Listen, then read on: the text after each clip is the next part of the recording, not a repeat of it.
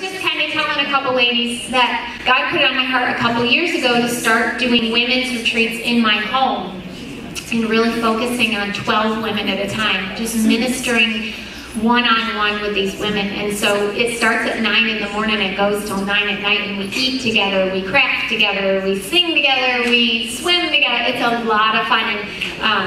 And we have teaching sessions and some small group sessions. You really love it. So keep an eye out on our website for our next couple retreats coming up. But tonight I want to talk about reckless faith. Who could use a little message on some reckless faith, all right? So we're going to be in, we're going to talk about Peter here. And you know the story, all. It's when Jesus walks on the water, right? And then Peter walks on the water. But we're going to dig in tonight for some Bible study in one of the Gospels. How do you like that, ladies, right? All right. So I think it's Matthew we're in, okay? But I'm going to just read it to you.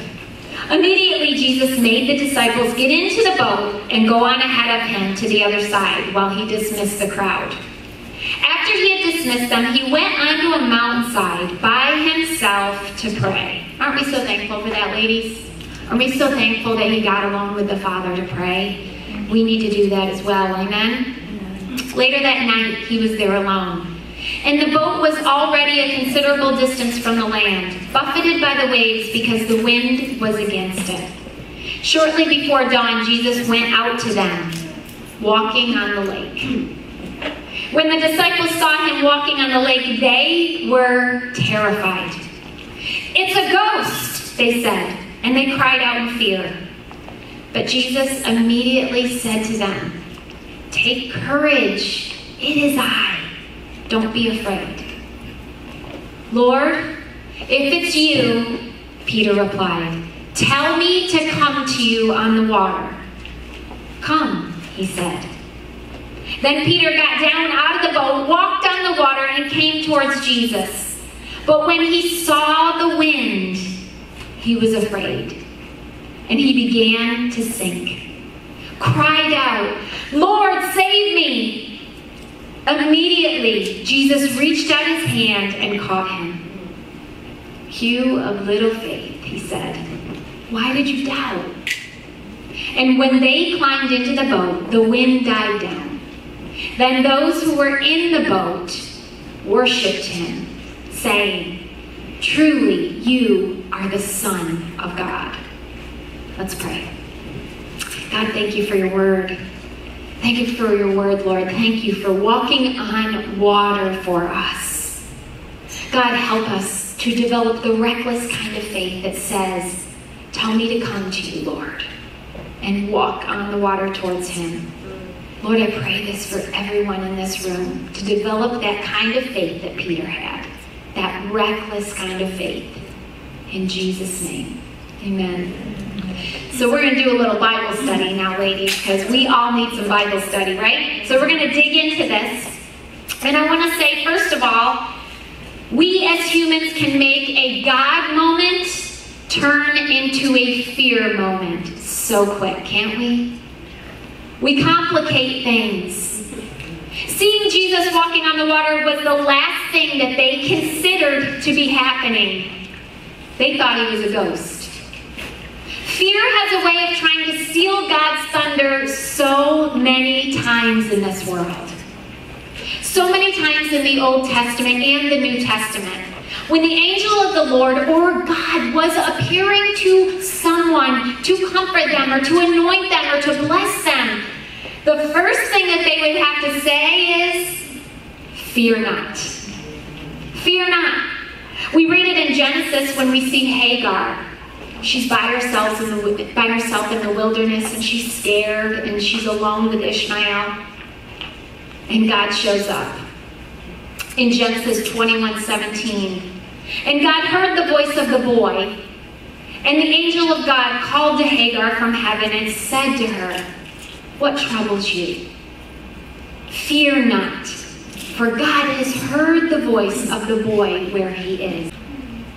It says in Luke 2:10, "And the angel said to them, 'Fear not, for behold,'" this is not him talking to Mary, this is him talking to the shepherds. But he says it to Mary too. You guys aren't just so glad you showed up tonight. Okay, in Revelation, John gets a vision of the Lord. In Revelation 1:17, it says, when I saw him, I fell at his feet as though dead. But he laid his right hand on me, saying, fear not, I am the first and the last. You better believe that the human mind has a difficult time conceiving the supernatural, y'all. The supernatural presence of God kicks our fight or flight hormone into full swing, right? Into full swing. And God knows that about us. He knows that because he made us. And he has to use the first two words usually when he shows up on the scene. Fear not. Or take courage. Right? Because this is what he had to say to them. Because they were like, it's a ghost. Peter needed to know it was him before he even walked on the water. Peter saw him walk towards him. He saw him. He heard him. He heard him say, take courage, it is I. But he still had to ask, Lord, if it's you, right? If it's you, tell me to come to you. Can anyone relate to that? Right? I think we all can. You knew God was in a situation. You knew it was him leading you or calling you in something. And he pretty much told you, you have a choice to make, but listen, I'm already going to tell you what choice to make. You know it was God, but you still need a little nudge, right? To know you're in his will. I know I have had this. I know so many times. I know some of you know that if you were here a couple months ago, God called Tommy and I to sell our house and move to a new home. And I knew in my knower, you know your knower, right? I knew in my knower it was not me, it was God. It was not me, it was God. But guess what? I pulled a Peter. God, if this is you, I probably said it 80 billion times to him through that. God, if this is not you, slam the door. If this is you, I'll walk through it. If this is you. And I'm telling you, it was right down to the last second when the realtor representing this other house calls my husband and says, it's between you and another person. I went right out to pray, right? And I was like, Lord, show me a dragonfly. Okay, I wanted some signs. I was like, no. I see that, but show me a purple dragonfly, right? I needed specifics. Land on this sign, Lord. And it was like, God was like, Mo, you're going to have to just trust me. They didn't even call him the Son of God until he walked on water. These disciples, keep in mind, they just saw him. When it says then, he sent them into the lake. Then came right after something. It was when he had just fed 5,000 people with the amount of food in a little boy's lunchbox. But they still were afraid. And Peter still needed more nudging. We need proof. We need evidence. A clear and concise design of God's will, plans and expectations of us should we decide to follow. We need confirmations, support groups. We need angelic visitations, miracles, and then we still only follow for a little while until God does it again. When we aren't looking for Jesus in everything, we call it ghosts or coincidences or good luck, right? For some reason, we're more comfortable with the common than the holy. We're far more apt to call the holy common out of fear. In Ezekiel 44:23, God says, they are to teach my people the difference between the holy and the common, and show them how to distinguish between the unclean and the clean. God has anointed and blessed the holy, set it apart, but as humans, we allow fear to kill that glory over and over. When what God truly requires of us is childlike, reckless faith. Childlike faith is God's desire for us. He said that if you don't accept the kingdom like a little child, in Mark 10:15 it says, truly I tell you, anyone who will not receive the kingdom of God like a little child will never enter it. He wants us like children. He had just fed 5,000. They had seen him turn water into wine. He had been with them, preached to them, done miracles in front of them. They were witnessing glory after glory after glory, and they still had to see Jesus walk on water. And Peter walked to him, and then Peter doubt, and Peter fall in, and Jesus scoop him up. They had to see all of this, and then have both of them climb into the boat for the ones in the boat to say, surely you're the Son of God. It took a lot, y'all. When we look at the winds and the waves in our lives, fear creeps in so quickly. And we get swept up in it again until our Jesus says, Mo of little faith, why do you doubt?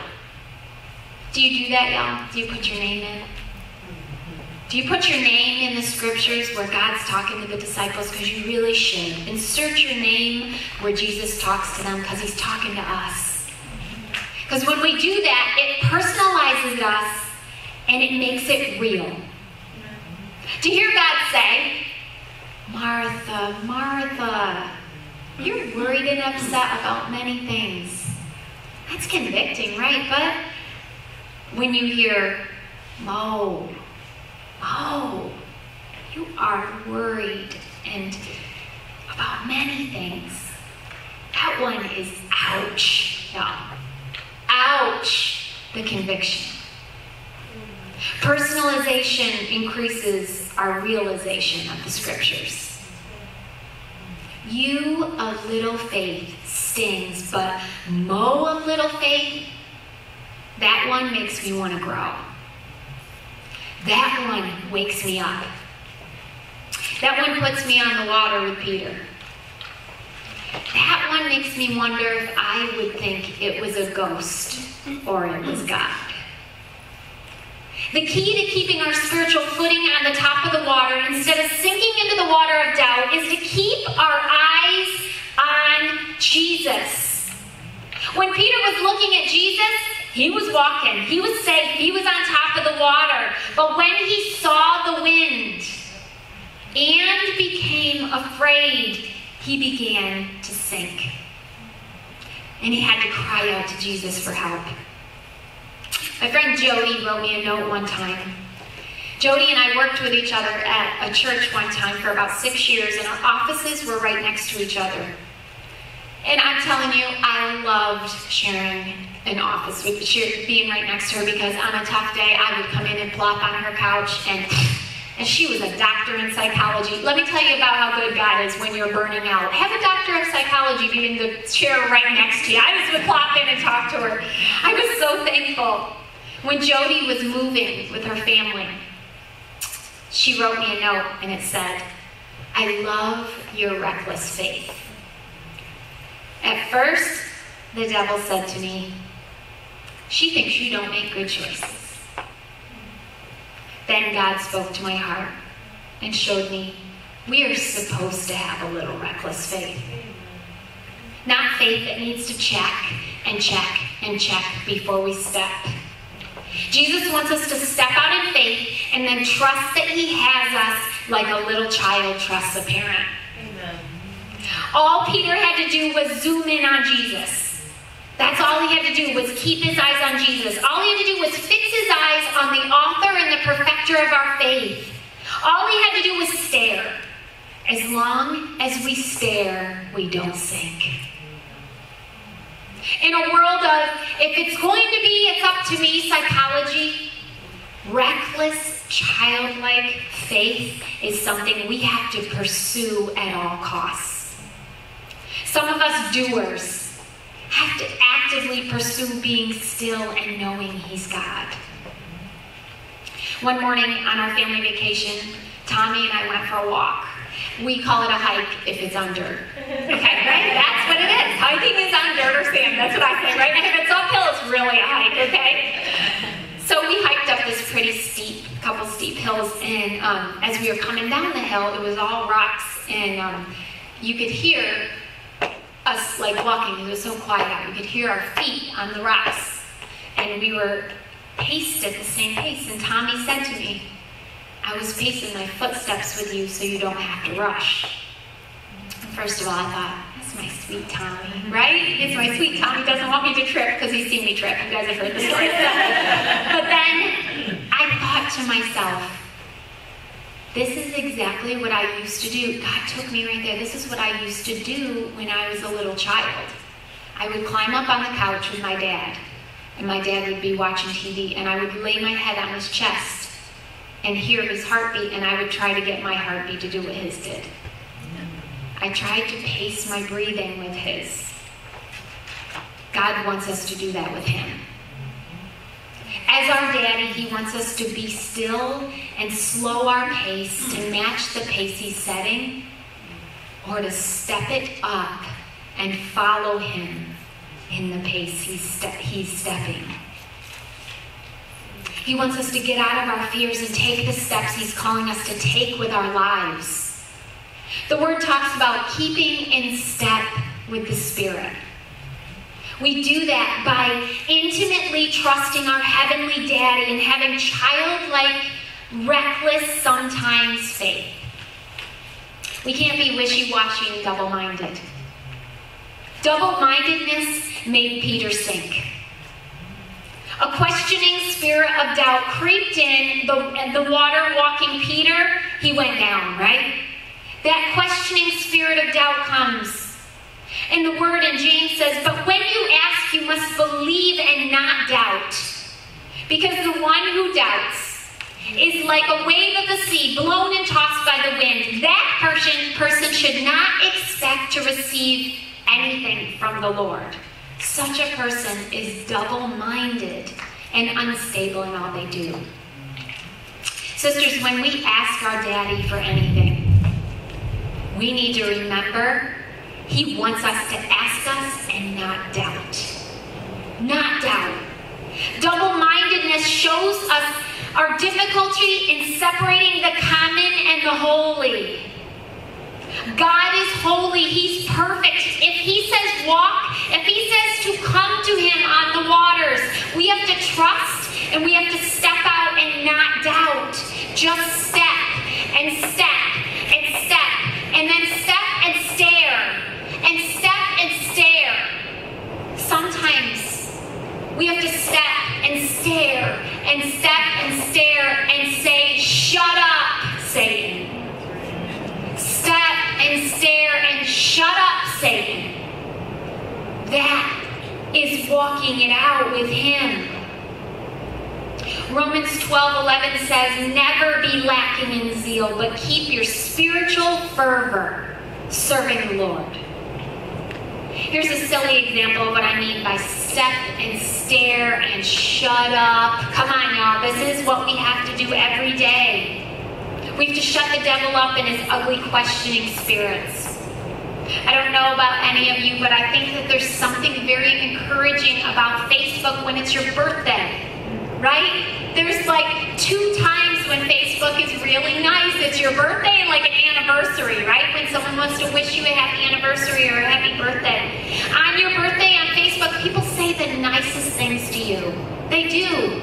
They do little like tributes to you, they put pictures. It is a beautiful time to use your encouraging words to love on people, and I think people are more comfortable typing than saying it with their mouth, right? So people want to show their love. On your birthday, it can make you feel so loved, and you go to bed and you thank God, and you're like, God, I feel so loved today. Thank you for all of these amazing relationships and friendships. And I know a lot of those people don't really know me, they just say happy birthday, but it does make you feel good, doesn't it? Yeah. It does.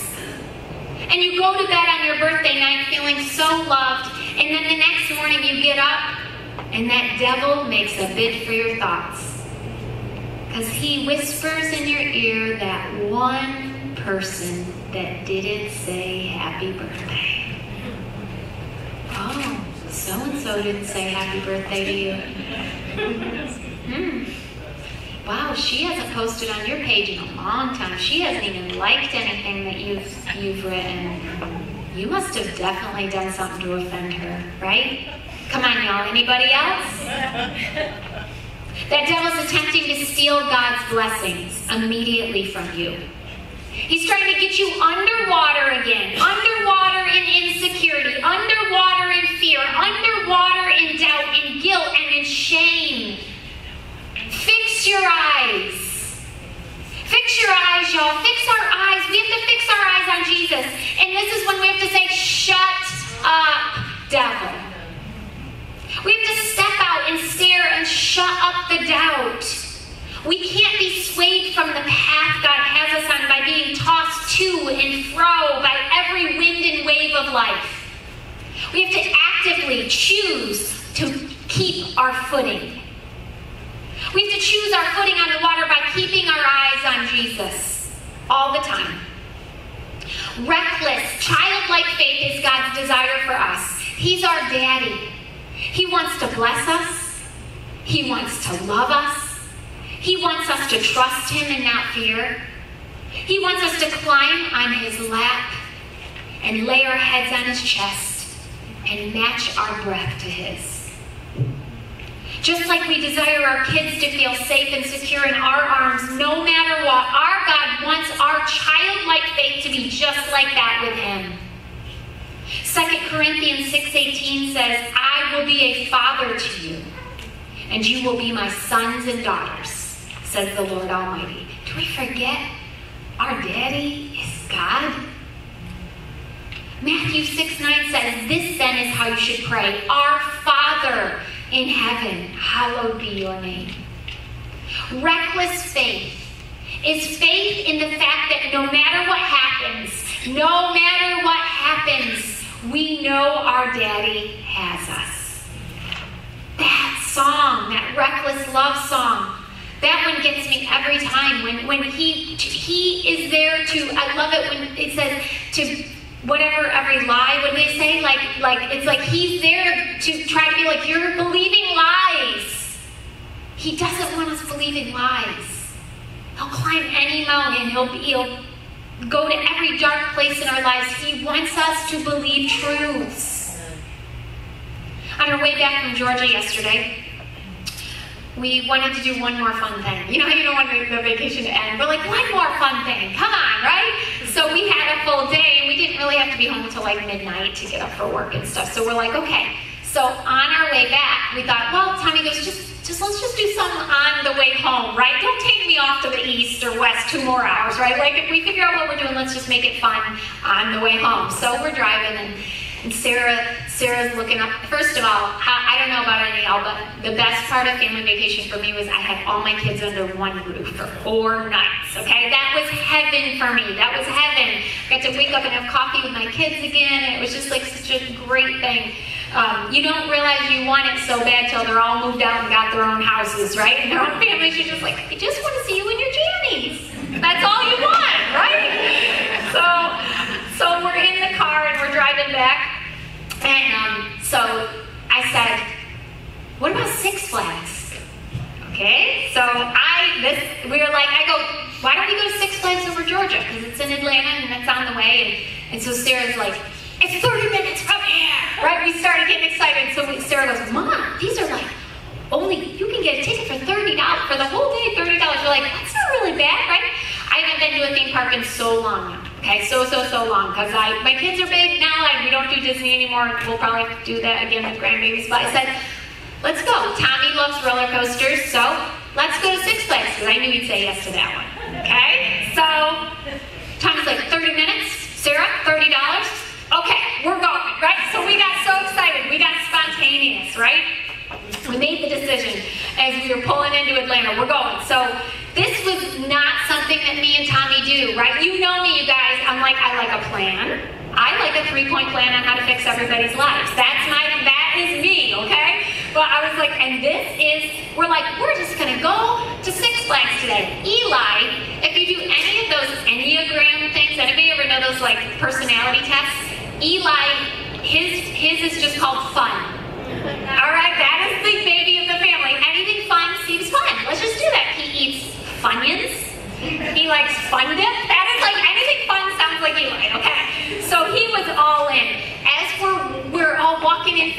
parking lot to go to Six Flags. Sarah goes, Mom, a half hour, we didn't even know we were going to a theme park. I go, no, we didn't, but we're going to a theme park, right? So we're walking in and Eli goes, I just gotta ask, did you and Dad just become cool? And I was like, yes, I'm gonna be the cool mom for 5 minutes. I was so excited. So we made the decision to go in. We were like, okay. But I know Six Flags is roller coasters, right? Well, when I was younger, roller coasters didn't hurt. But when you get older, roller coasters hurt. I'm sorry. So I knew if I was gonna hold on with these youngsters and go on these roller coasters, it was gonna take prayer.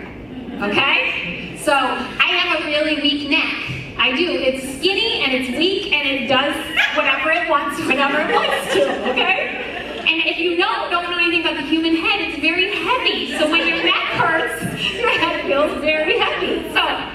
So every roller coaster we went on, all I did was close my eyes and pray. I prayed. And these are the things I would pray. I'd say, Lord, you know I want to bless my kids, so God, please help me to hold my neck in one spot. When it jerks, please hold my neck back where it needs to go, Lord. Please just me and you. Oh, God, hold my neck, right? So I'm being quiet. And we would get off the first one, and I was like, my neck didn't hurt. Okay, and then they're like, time to go to the slinger. And you're like, the slinger, okay, next one, right? And I'm like, Lord, I know I'm pushing it, but please don't let my neck hurt on the next one. Please don't let my neck hurt on this one, right? So I'm telling you, all I did was focus. At this one point, Sarah, we did this Superman one where you lay like this, face down, and look at the ground that you could fall to your death. That's what you do, is look down. Not me, because my eyes were closed and I was praying in tongues. That's all I did. And finally Sarah goes, Mom, she's next to me. You're not supposed to even move your neck to look at people, so I didn't know who was next to me, who wasn't. Because all I did was say, Lord, please protect my neck, please protect my neck. So I just kept looking down, quiet, eyes closed, praying. And Sarah goes, would you open your eyes? I go, nope, focusing. I will not open my eyes. It was a combination of prayer and Lamaze breathing. I created a whole new thing there, but truthfully, I told my kids, I said, I think I've experienced a whole new physical experience with the Lord. It was like this euphoria, the combination of the speed, and really the trying not to get nauseous because of the turkey leg I just ate. Why do I eat the big turkey leg every time we go to one of these things? But in the car, I made it 7 roller coasters and nothing hurt my neck. Okay? Right? So in the car, we had 6 hours to go home. 6 hours still. If you don't know anything about theme parks, you're filthy when you're done with the theme park. You're all dirty, sweaty, and we had 6 hours. I was trying to talk Tommy into a $30 hotel just to do showers and then go, and he's like, nope, sanitize up, we're going home. All right. But here's the thing. This day at Six Flags, did we make a difference in eternity? Oh, heck no. Nothing that we did made a difference in eternity. But it did help me to see another bit of trusting God in everything. I literally was like, God, because I was like, I won't fear my neck hurting the rest of the day. I won't fear this. I'm like, Lord, you can keep my neck in place. I'm going to have you do it. And he did. He did. Okay? It was trusting him. So we went to bed last night. We got home, took our showers, got into our nice cozy bed, and me and Tommy were just like, thank God, this was such a great, and nothing, no pain, no anything. So this morning, it's about 6 a.m., and I got up to get my coffee, and I couldn't move. My neck was so stiff, and such pain, and I didn't know how to get out of bed. I couldn't move my neck, I couldn't move my body, and I was starting to get terrified. And so I rolled my body out of bed, and I was struggling to get to the toilet to go to the bathroom. And I was in horrid pain. And all of a sudden, it was in so much pain, I was getting nauseous, and I got dizzy, and my blood sugar, I don't know what it did, but I felt like I was gonna pass out, and I yelled at Tommy, and he came in, and I said, this is spiritual. I said, this is spiritual, pray for me. And I was down. How many of you know you never sit on your bathroom floor till you're ready to throw up? Right? And never put my face on my bathroom floor ever in my life. You're ready to throw up? You put your face on your bathroom floor. I don't know why. But I literally was sitting on the bathroom floor, and I said to Tommy, I said, I have cold sweats. He goes, I can feel them. And I said, pray! Pray! And we just started calling on the name of Jesus. And I said, Satan, get out of my house in Jesus' name. And how many minutes, Tommy? 5 minutes? I felt a cold sweat come over me, and my body just, the pain went away. And I said, God's healing me. God's healing me. God's healing me right now. But I'm going to tell you, I said 7 roller coasters and no pain. You can pray to God about anything. You can pray to God about anything, and He's there. And we were saying it out loud. We were saying it. We were laughing. We had the best family time. So guess who creeped in? That ugly, ugly devil. And I knew, you guys, I was like, I will not, I had just written, I will not look at the common, not look at the holy and call it common. I know this is holy. I know this is a supernatural, spiritual thing going on. God blessed us. Satan attacks you. You better cast him out and get back on track with God. Cast him out. We took our authority. Tommy and I, we were yelling the name of Jesus. And I'm telling you, it was maybe 5 minutes of pain. And I'm going to tell you, my neck, it is the eensy bit of tight right now, okay? But nothing like what I woke up to.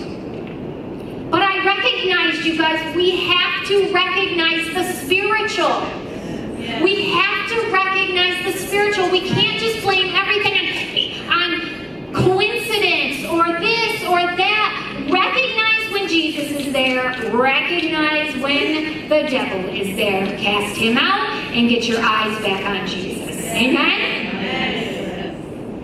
Peter stepped out of the boat, walked on water, took his eyes off Jesus, started to sink. Jesus reached his arm in the water, pulled him out, and asked him why he doubted.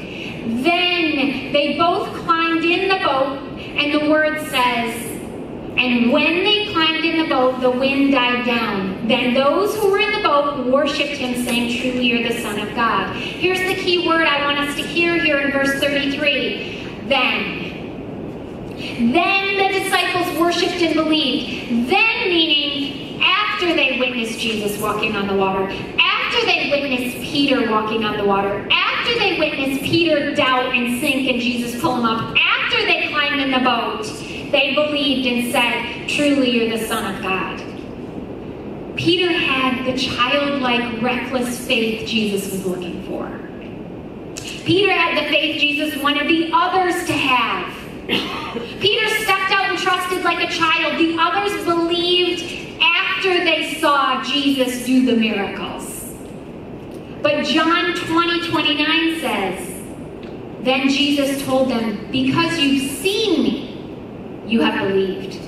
Blessed are those who have not seen and yet have believed. Y'all, I think about this morning, I could have just called it, oh great, it's the day after and my neck hurts. Nope. I knew it was spiritual. I knew the devil was watching me write my message in that car yesterday. I knew. If you do not know that we are surrounded by a great cloud of witnesses, if you do not know that we war not against flesh and blood, against principalities, evil spirits in heavenly realms, if you do not know that we are in a spiritual war, you better wake up and realize that you have some fighting to do. Peter maybe didn't get it 100%, but I believe that the faith that Peter did have blessed and impressed Jesus a whole lot more than those that stayed in the boat and waited to make their judgment of who Jesus was when they saw him perform. Peter shows reckless faith.